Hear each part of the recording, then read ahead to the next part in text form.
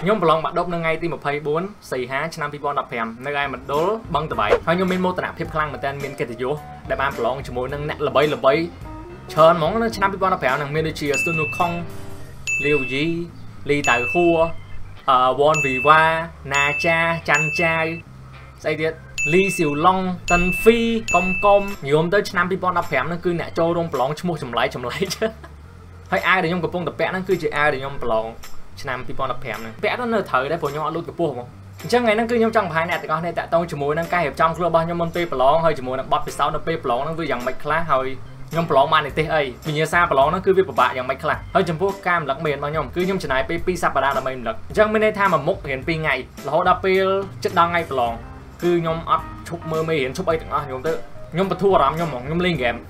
ធ្វើឲ្យអារម្មណ៍ខ្ញុំស្រស់ថ្លាអារម្មណ៍ស្រស់ស្រាយឲ្យមានទឹកចិត្តឲ្យមានកម្លាំងក្នុងការប្រឡងដល់ពេលយប់មុនថ្ងៃប្រឡងហ្នឹងគឺញ៉ាំបាយឲ្យឆ្អែតចូលដេកមុនម៉ោងងើបពីព្រលឹមងើបមកមានកម្លាំងពេញខ្លួនហ្មងទៅប្រឡងទៅសេយកមកពេលទៅប្រឡងហ្នឹងគឺគេឆែក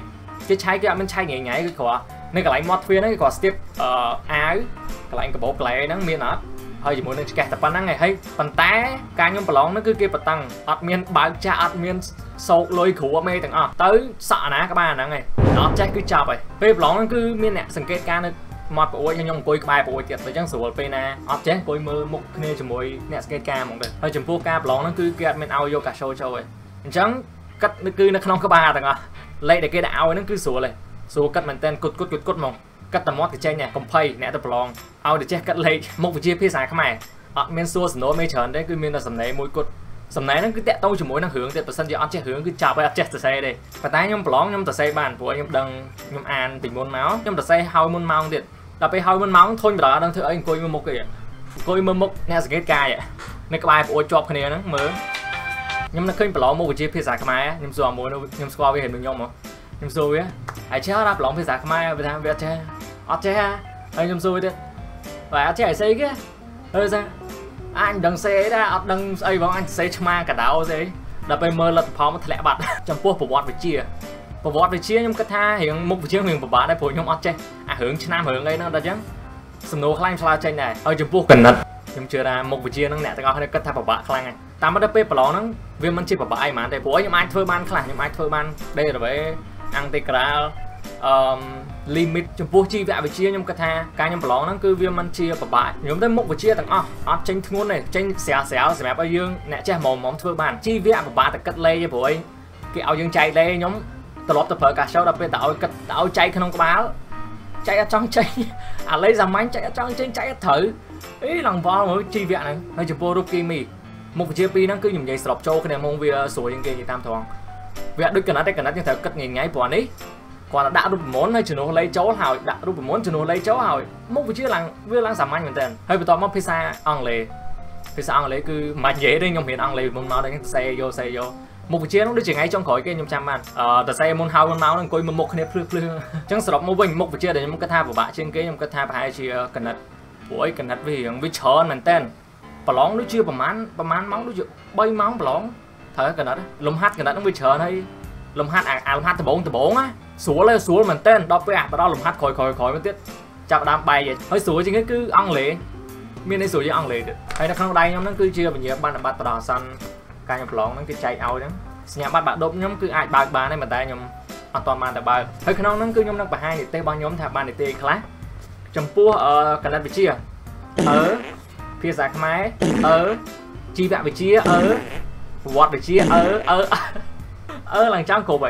យគីមីបាន C ដែរគីមី C រូបបាន B នឹងព្រោះវាស្រួលដែរហើយបន្ទាប់មកភាសាបរទេសខ្ញុំបាន A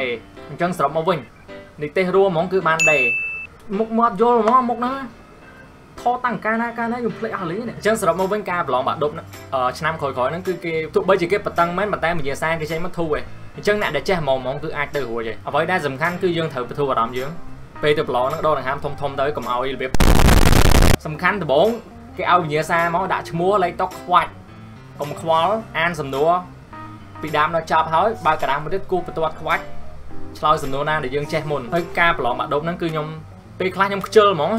សរសេរចុកដៃពេលខ្ជិលសរសេរមានអញ្ចឹងទៀតប្រឡងភាសាខ្មែរតាមពិតទៅខ្ញុំមានកំណត់សរសេរថែមទៀតប៉ុន្តែខ្ញុំអត់សរសេរខ្ញុំសុខចិត្ត បច្ចាស់បងទៅព្រោះឈឺដៃទៅសេឡើងចង់បាក់ដៃហើយខ្ញុំមើលលទ្ធផលខ្ញុំគឺខ្ញុំអត់តែមើលនៅសាលាខ្ញុំមើលតាម Facebook ក្រសួងបរោះរូបមកនៅក្នុងលទ្ធផលហ្នឹងអ្នកដែលអត់មានឈ្មោះគឺមានន័យថាធ្លាក់ឯងហើយខ្ញុំមើលលទ្ធផលចេះចង់មើលឈ្មោះខ្លួនឯងចំគឺអត់ឃើញឈ្មោះខ្លួនឯងអាពេលប្រឡឹងឡើងហោះចឹងចេះឆ្ងល់ចំណាឈ្មោះអត់ឃើញឈ្មោះខ្លួនឯងអញ្ចឹងហ៊ីវដល់ពេលមើលចូលមើលឡើងខុសមិនដូរប្រឡងអញ្ចឹងណាដល់ពេលតែមើលមិនដូរបឹងតបៃអូអត់ឃើញឈ្មោះខ្លួនឯងហ្នឹងបានដេសុបាយចិត្តចង់លោតដល់ពេលហ្នឹងបានដេដល់ក្រោយពីហ្នឹងបែកកណិតធ្វើវីដេអូនៅ YouTube ដែរសូម្បីតែអត្តសញ្ញាណប័ណ្ណសោះពេលចូលប្រឡងក៏ខ្ញុំទុកដល់ថ្ងៃដែរនេះអញ្ចឹងការប្រឡងគឺវាអត់មានតាំងប្របាក់អីខ្លាំងណាស់ណាទេសំខាន់ឲ្យតែយើងផ្ដោតអារម្មណ៍ហើយយកចិត្តទុកដាក់អានសំណួរច្បាស់ហើយទៅសេអ្វីដែលយើងចេះអ្វីដែលយើងដឹងទៅសេអស់មកកុំទុកកុំដូចខ្ញុំកុំខ្ជិលចុកដៃឈប់ទៅសេឲ្យពេញកណ្ដាស់សំខាន់ហើយខ្ញុំជូនពរអ្នកដែលកំពុងតែមើលវីដេអូនឹងអ្នកដែលរៀនទី12ប្រឡងជាប់ទាំងអស់គ្នាបាននិទេសល្អហើយអរគុណមែនទែនចំពោះការតាមដានទស្សនាយើងនឹងជួបគ្នានៅពេលក្រោយបាយបាយ